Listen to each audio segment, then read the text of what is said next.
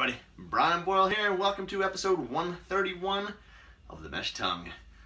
It's Thursday and having a good day, so hopefully you are as well. It is an absolutely gorgeous day here in Utah, and I think spring is finally here for us. Even though we've got plenty of snow still up in the mountains, it finally feels like spring and not just to the dead heat of summer. But hope all are well, and hey, if you've got questions, you've got comments, hit me up, Brian, B-R-I-A-N, at company5k.com. That's the number 5k.com, and I'll be happy to get back to you. Now, we always talk something about running. I really like the mental aspect, though, about running. I've always been kind of fascinated with it. Some parts of me feel like I'm pretty strong mentally, tenacious. Other parts feel like I'm pretty weak. If there's something that that I want, I will sometimes have that impulsiveness to go after it. And even if it's not exactly the best for me, or it's not going to help me meet my goals. But that's something that I'm always working on, and my job is to help you help yourself. So I wanted to talk to you today about another book. We've talked about books recently. I love reading. Hopefully you do as well. And if you don't, hopefully you will find some value in some of the information that I can certainly share with you. And turn you on to some of these books, and who knows, maybe you too will become a lover of books. But this one comes from Rolf Magener. Sorry, Rolf.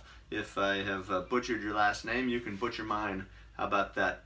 Brian is my new name. But it's the Mindset Reset Process. And it's just a short read.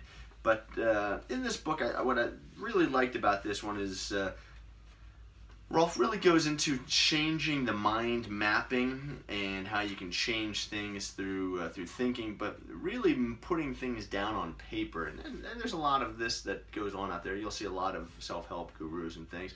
But I like this because it's simple. He likes to ask the question, what is success for you? What would a successful lifestyle look like, or what does a successful running career look like? What would you consider success in running for you?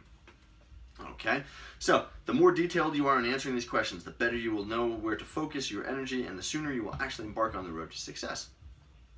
Pretty simple, but yet we sometimes forget these things. Do you want to be a marathoner? Do you want to be a half marathoner? Do you want to be a 5K runner, 10K runner, just in good health? Again, this is going to help you decide when you're making choices, what does success look like for you? What's the end goal? And then work backwards. The dichotomous balance, okay, comes when you define failure then. What does failure look like to you? Is it lack of time? Is it not meeting your goal? Is it not having balance with your family and friends and social? Is that failure? Is it not putting in extra time at the office? What does that look like to you? So then again, if you're going to go after success, you can then steer clear of failure. Pretty simple, but again, the clearer you can answer these questions, the higher your chance of success will be. So quite oftentimes we always think, oh, I'll define my end goal and I'm going to be successful. And if we don't meet that goal, you're always told, well, at least you got half of the way there. So if you shoot for the stars and you reach the moon, that's cool. Except if your mission was funded to go to the stars and you only hit the moon, you're like, well, that's great, but you didn't accomplish the mission, so guess what? Next year you're not going to have this money. So you got to know what failure looks like as well. So if failure was clearly defined as only reaching the moon, well, then this was considered a failure. Now, again, can you pull some bright spots out of those things? Absolutely.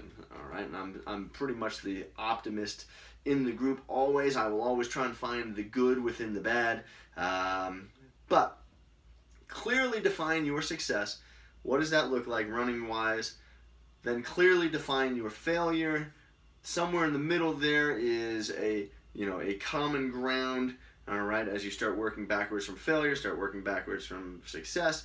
Okay, and then you can say, all right, as long as I'm steering clear of this side of the aisle, looking at failure, and I'm pushing towards this, you're going to be much more successful, even if it's not now, maybe later. Okay, but again, those small steps. So That's it. Defining success and failure, and making it as clear as possible. Doesn't get any easier than that. This is episode 131, The Mesh Tongue. Brian Boyle here. Check out runpainless.com. As always, please don't go hurting yourself to come back, but come on back tomorrow, and if you find some value in this, share this with your friends, your family, your training partners, and until then, I will see you again. Take care. Have a great night.